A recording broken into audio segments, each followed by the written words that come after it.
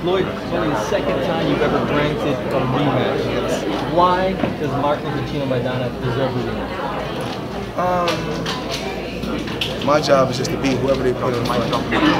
You know, I'm not the matchmaker. I'm the fighter / promoter. My team brought the fight to me, and I said, let's make it happen. What were some of the other options that you were looking into for this fight? Because ultimately, nobody controls their destiny in the ring more than Floyd Mayweather.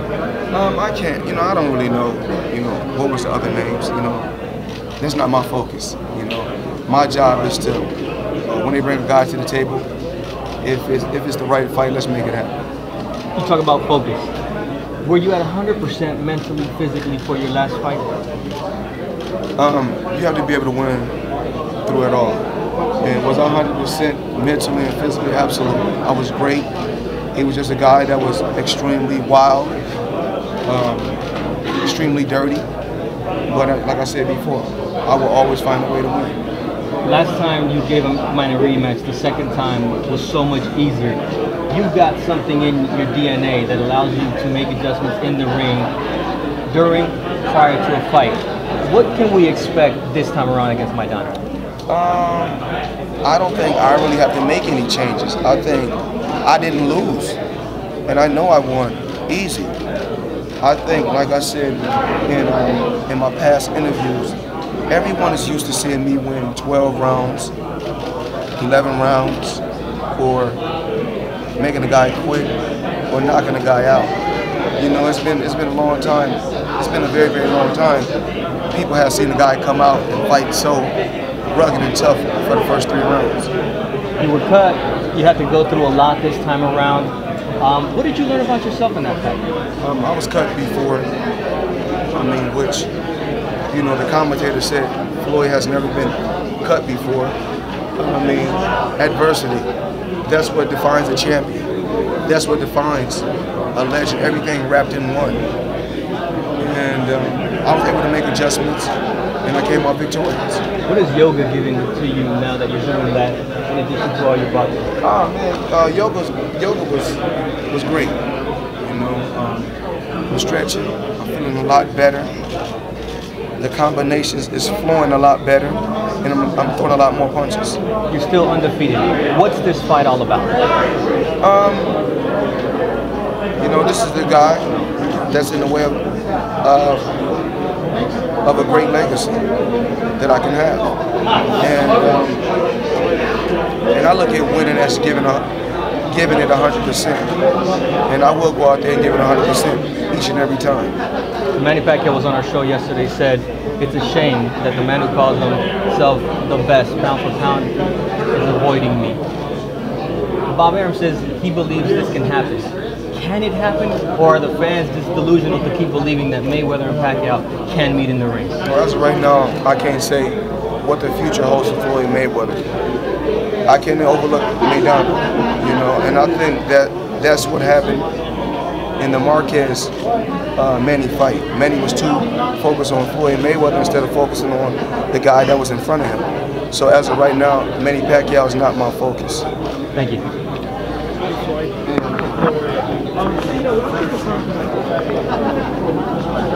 Less time to prepare in the first fight. He feels he had more this time, but you also have had more time to prepare. Has that been beneficial to you?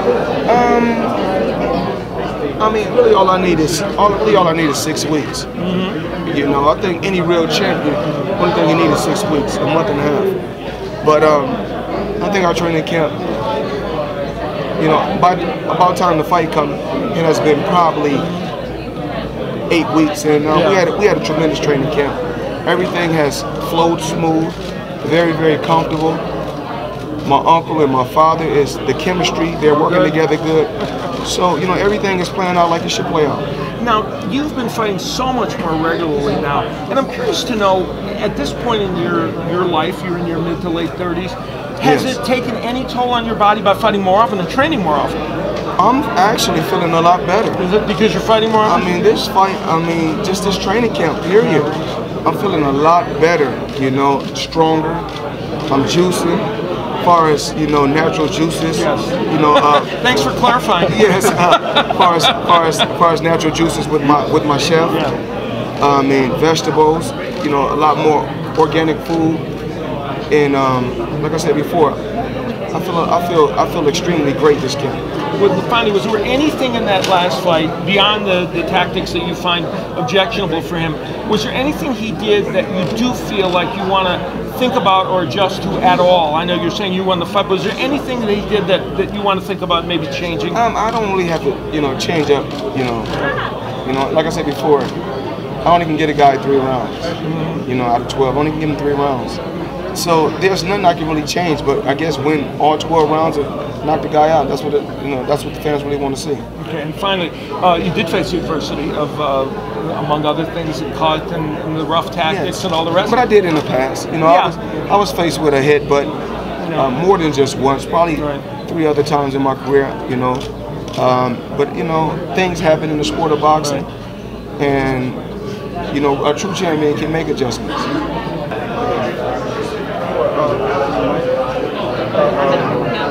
Came to my boxing training camp, and you know, we communicated, we talked. We don't know what the future holds for us as of right now, and he went with me when I went to go do my board work, when I went to go jog 6.5, 7 miles.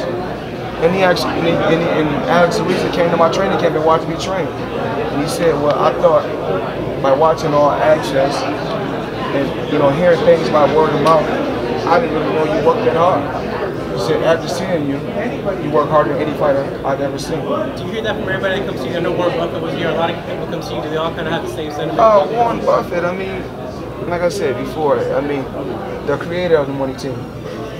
The originator of the money team. I mean, he's a great guy. So cool. And, like, you know, guys like Warren Buffett, those are the guys that I take my hat off to. Those are the guys that I look up to. Those are the guys, when I was young, I said, that's what I want to be. I wanted to ask you, you know, and I don't mean this to be unfair to go off on a different topic, but, you know, when the protests were going on, and they're still going on in Ferguson, you were a prominent African-American man. You know, I'm sure you lived a lot of the problems that a lot of the people that are protesting live. Have you thought about speaking out about your experiences and about the injustice that you face in your life to try to help the people that are living in the kind of conditions that they are in, you know, not only in Ferguson, but around the country? I mean, only thing we can do, we're stronger together than apart. You know, I think that we need to start working together. I mean, just people in general. You know, I mean, it was a very, very bad situation with the Ferguson family. You know, and so I like to sit down and communicate and talk with my kids on a regular basis about being fair, etiquette, honesty, because, you know, and like I said before, it's a very, very bad situation. And I was thinking about something, you know, when you just asked me something about, you know, 50 cents. If you really want to donate money to the, you know, Mike Brown family. You know, I shouldn't stop it, you know, because I've been donating, you know, our company, me and Leonard, we've been donating hundreds of thousands of dollars to different organizations for years, without any, like I said, without the media, you know, without getting any credit for it. And the Blitz bill, what was that for? Building homes for less fortunate. The homeless. The homeless. Yeah, we kids, we give back to the different schools, Make-A-Wish. Name it. Battered women. You know, battered women. That's what we do. That's what we love to do. So I think the best thing, you know, for 50 Cent to do, and like I said before, there's no hard feelings. The best thing for him to do is give the $750,000 to Mike Brown family.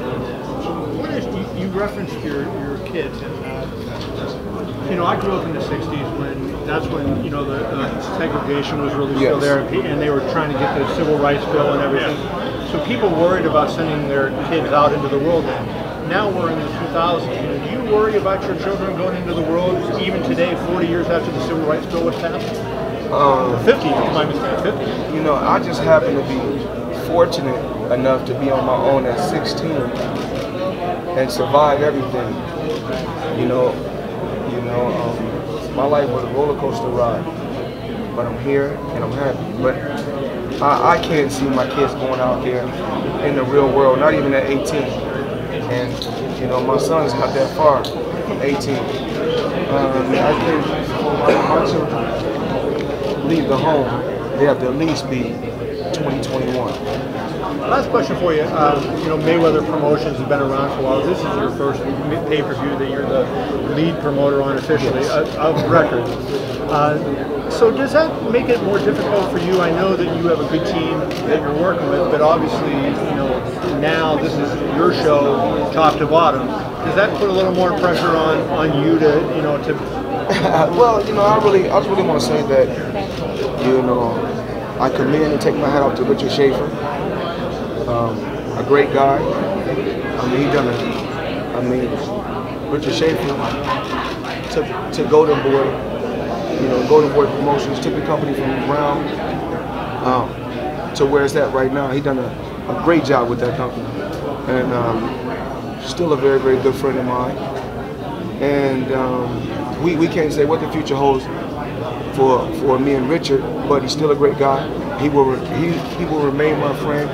Me and Leonard is working hand in hand each and every day. Well, Leonard is doing all the day-to-day work for Mayweather Promotions. Him and the team, him and the staff, and it's taking a lot of pressure off me, so I can focus on my fight. Do you have any decision-making power? Do you have any role, like tangible role in the promoting of a fight, other than doing what you're doing? Every decision. Well, if it's something, of course. I think we work together as a team. I don't want to just say that. We work together as a team, and I truly believe in, I strive to be a perfectionist. So I'm on my team extremely tough every day because we only want great results. You noted that you feel a lot stronger in this camp. What do you attribute that to, and what are you doing differently?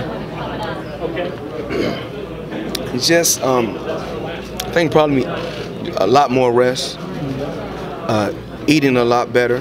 As I get older, I learn my body. Well, I'm learning a lot more about my body as I get older. But whereas, you got fighters that train, every day without letting the body rest. For the body to be able to go out there and perform like the body should perform, the body must rest. So, I feel good. Actually, yesterday at 4 in the morning, we boxed 14 rounds. And so, like I said before, I feel good. And training camp has went tremendous. I know you incorporated yoga into your routine. Is that what you're mentioning as well, getting to know your body and seeing the benefits of that? I think the body should, me stretching, I'm throwing a lot more combinations. And, that's something that we've been working on in training camp. And, with due time, only thing we can do is get better. As we get older, we can no longer grow physical, but we can grow mentally. So, we want to get better, me and my team. Well, talking about training camp, when most other fighters go out to training camp, they have to leave home, leave their family behind. You're unlike them. You're able to stick with your family. You go to events. What is it about yourself that makes it that much different that you can come and focus and not have to have those type of training? I think I'm just blessed. Okay. I'm just blessed, but I think I have to work that much harder. Okay. And it motivates me. When I see my daughter, when I see my family come to support me every day, it motivates me to want to work harder, to want to give them the world. And Maidana, the first fight, you called it an MMA fight. Are you expecting the same type of fight from him? Is there any kind of style differently that you can do to have the fight not go that type of route? I can't really say how this fight will play out, but I'm going to go out there and be at my best, work hard, and be smart. Hey Floyd, when you exchange with Maidana and Miguel Cotto, everyone said maybe, or some fans said you were losing your feet. But then when you move around, they say you're running. Is that just a simple case of the fans being contradicting themselves? Well, like I said before, I love the fans, but the fans don't. The fans are, I mean, the fans, like I said before, the fans are like I said, are biased critics also. But I appreciate the fans, and everybody's entitled to their own opinion. I mean, if it's running, if I ran my way to 46 victories, then you know what? I think a lot of boxers need to learn my ingredients. You know, Floyd, you have done so much in the sport in the ring that nobody really doesn't understand that to some degree. But what you've done outside the ring in business is very unique. Being the highest paid athlete in sports, what did you learn about the boxing game that Muhammad Ali, Sugar Ray Leonard, Mike Tyson hadn't realized? I take my hat off to all those guys you just named that paved the way for me to be where I'm at today. You know, I can't really speak for them, but I had a tremendous team, you know, and we had a game plan. That's why I'm where I'm at today. When you talk about your team, you brought in Alex Ariza to camp, and that surprised a lot of people. What's the relationship with Alex, and what do you think he brings to your camp? Alex came and watched me train a couple of times. He watched me run it a couple of times. I think he came to see, is it really true that I work that hard? Is it really true that I'm dedicated to my craft like that? And I was going out for a 7-mile run, a 6.5 or a 7-mile run. I don't know exactly. And Alex Ariza was just showing me different stretches, you know, that I can use that's going to help to make everything more comfortable. So, you know, I don't have anything negative to say about Alex Ariza. I probably said something about him in the past, and he probably have said something about me in the past. You know, like I said before, I'm only human. I can contradict myself. And I don't have anything negative to say about Alex Ariza. I mean, he's not 100% winner I camp, but if he want to come here and work with fighters, and like I said before, our doors open to everyone. Our doors open to everyone. And lastly, someone who's contradicted themselves a little bit in the press is your friend 50 Cent, who's been after you, you know, on Twitter, on Instagram. He's been talking so much negativity about you, but then when I ask him, he says that you're brothers and it's just a joke. And are you in on the joke? Do you find that funny? I don't really know what joke. My job is to just focus on my boxing. I mean, last time I checked, I thought he was a boxing promoter. And I mean, just hopefully, you know, I want to see him sell records, you know. I think he had an album. I don't know when the last time 50 Cent has had an album, but, you know, good luck with everything. Floyd, do you have an update on the gloves? I mean, we've seen it on All Access. Maidana said it himself. He's not worried about the gloves, so I guess it's Robert Garcia that's complaining about the gloves. If the fighter is not complaining about the gloves, the trainer shouldn't be complaining. The trainer shouldn't be complaining about the gloves because the trainer don't have to fight. And if you feel that he won the last fight with the gloves that he had on, why not get the same gloves again? Now they say that those gloves are used by a lot of fighters that are by the commission approved, and that they mentioned that Cotto used those gloves when he fought against you. What's your response to their camp's claims? I'll let Leonard answer that. Bottom line, they're wearing the Power Lock gloves. We have an agreement. That's it. End of discussion. There's nothing else to talk about gloves. He's wearing the Power Lock Everlast gloves. That's it. End of discussion. And just saying it was the first glove that started up everything. I'm just saying, why is this guy so adamant about wearing these gloves? Why is this guy so adamant about wearing these gloves? I mean, it's obvious he's trying to pull an Antonio Margarito type move. Like I said before, if you can win, do it on an even playing field. Beat me the honest, earn it the hard way. Floyd Mayweather, who's the hardest puncher you faced in your entire professional career? I'll tell you that when my career is over. Okay. Come back and ask me that when my career is over. How much do you think you'll be missing the sport? I mean, considering you draw so much attention from the matches, how much do you think you'll be missing when you're done? Do you think they'll appreciate you more when you're done? I can't really say, you know, but you know, I love the sport of boxing, and Jalen Love the other day. You know, it was a minor setback for a major comeback. I love Jalen Love. You know, he's my little brother. and I'm loyal. If I'm with you through your good times and your bad times. I'm a true friend. Floyd, you're going to be defending both of your titles, 147, 154, all in one night. What does it mean to you to be doing that? I don't think I'm defending my two titles at 154. Yes, we are. Yes, we are. It's a surprise. I thought I was It's not a surprise. I thought I was just. We talked about it. It's not a surprise. I thought I was just defending my 2 titles at 147. That one too. I got the WBC at 147 and 154. I got the WBA at 154 and yeah, you got them all. I mean, and it's never been done before. I got them all. Hey, Floyd, can you elaborate on what you said in response to 50 with the Michael Brown situation when he offered you the $750,000 challenge or whatever it was? I mean, everybody know that Floyd Mayweather is A-OK, very intelligent and very educated, not just in the ring but outside the ring. And